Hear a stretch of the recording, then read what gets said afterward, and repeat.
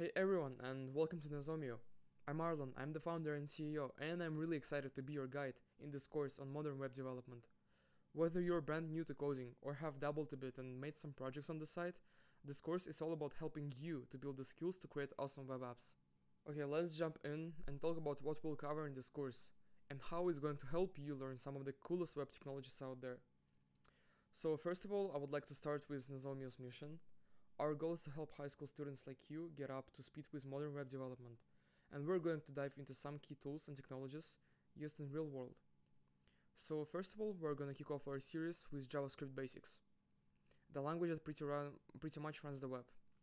After that, we're going to cover React, a powerful tool to build dynamic interactive websites. After that, we're going to talk about Next.js, which gives you cool features like server-side rendering or file-based routing.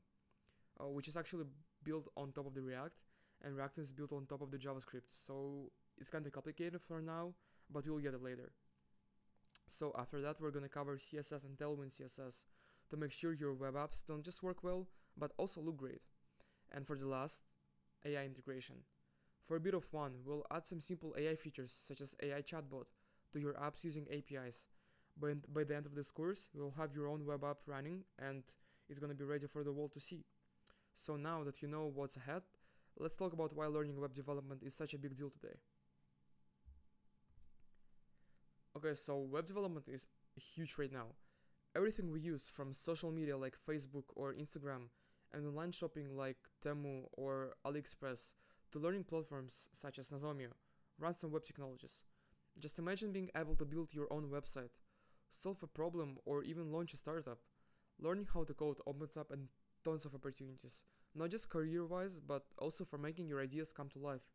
It helps you think creatively, solve problems, and it's honestly a lot of fun. So today, knowing how to code is almost as important as knowing plain English, how to read or write. But coding is just one piece of the puzzle. There's something else that's changing the game: artificial intelligence.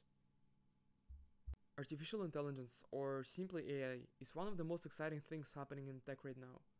From smart assistants like Siri to personalized Netflix recommendations, AI is everywhere, and it's totally changing how we use technology today.